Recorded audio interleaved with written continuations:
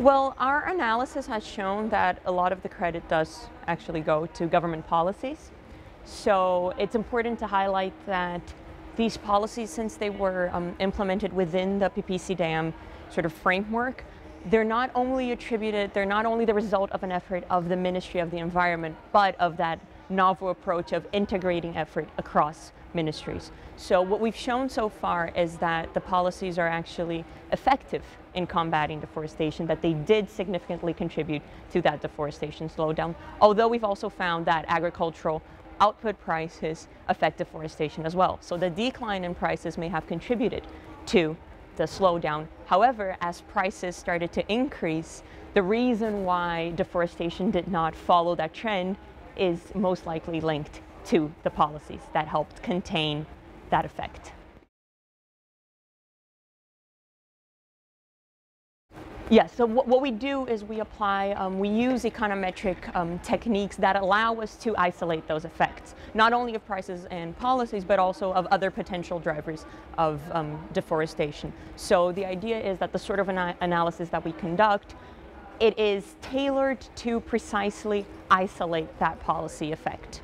We use different techniques that are adequate to different types of policies. Well, so far, we've shown that the conditional rural credit policy that was implemented in 2008 did have a significant effect, and this was implemented at a time when deforestation was already comparatively low. So that effect, although in absolute terms appears to be small, it's actually an impressive effect. Although there are other implications of that study, particularly that there are credit constraints in the Amazon, so that highlights the need for the economic environment in a region to be taken into account during policymaking. We're also completing a study now about the effect of command and control efforts that were implemented mostly in 2004. And so far that has had a very large absolute impact on the deforestation slowdown. So it appears that command and control efforts are key in curbing deforestation. We have an ongoing project on the effect of protected areas, so I don't have results for that yet. We have the impression that the thing with command and control is that it very significantly raises the cost of clearing forest. So when you're fining the deforesters, when you're implementing embargoes, and when you're actively going on site, capturing the machinery, capturing the illegal goods, it seems to us, and our results suggest, that the deterrent effect of command and control policies is what actually is happening on ground.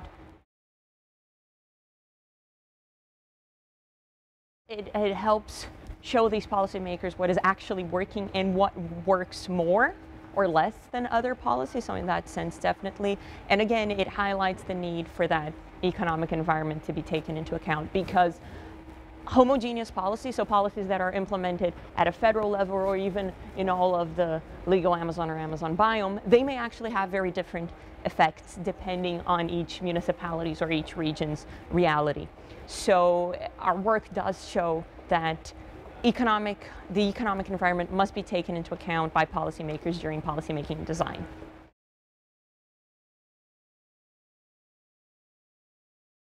In our evaluation of the rural credit policy, we found that the restriction in credit led to a restriction in deforestation. That suggests that agents operating in the Amazon biome use those financial resources to move into new areas. So if you extend that logic and you consider that you're injecting financial resources into that area, if you don't somehow find a way to restrain that extensive expansion, you could actually be pushing for greater deforestation.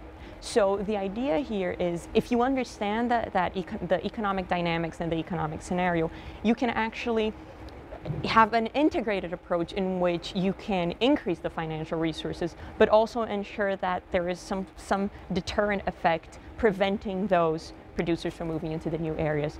And ideally, they would be using those financial resources to increase productivity in their region. Exactly. You would have to have some sort of conditionality. That's precisely the idea. And with resolution, the resolution that we assessed, it was exactly a conditional approach. So the idea here is not that the payment for the environmental services shouldn't occur, but that they should occur within a framework in which there is still command and control efforts to ensure that they are being used effectively.